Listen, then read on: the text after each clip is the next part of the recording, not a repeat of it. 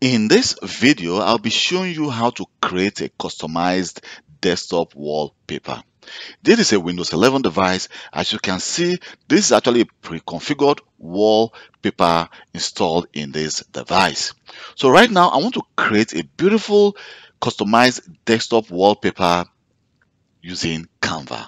So if I go to Canva, Canva is actually, you can actually create a free account whereby you'll be able to create a beautiful customized desktop wallpaper or even other YouTube thumbnails, presentations, and more. So to create a wallpaper for your desktop, of your laptop or desktop device, what you need to do is just go to search and then enter desktop wall. You can see we have our desktop wallpaper. So if I click on the desktop wallpaper, it's going to give me some pre-configured templates in which I can use to actually create my wallpaper. Here we go. You can see we have different options. For example, I can decide to, let me just scroll down. Here you can see we have the different options we can actually use. But for example, I can decide to use this beautiful retro smoke and round. Can actually read what is written there, but let's just click on that, and now we can actually just click customize this template to start customizing the template to our own taste. So here we go. You can see this beautiful template. For example, I want to actually write my name in the middle of this customized template. So I'm going to just take this here. For example, I can change this and just enter Kelvin.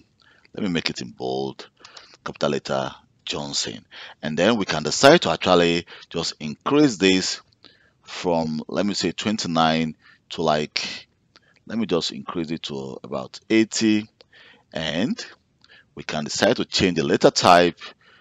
Let me just change the letter type to London and make it, let's just select that.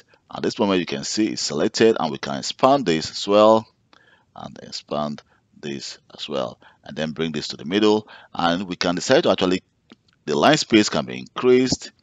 Let me just separate it, and here we go. You can see we have this beautiful customized template, and now we can decide to actually just click share, download, and you can see the format at which this template will be downloaded. So click download.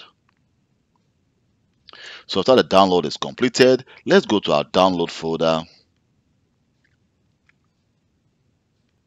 Here you can see our template has been downloaded. So what I need to do right now is just to right click and then set as desktop wallpaper.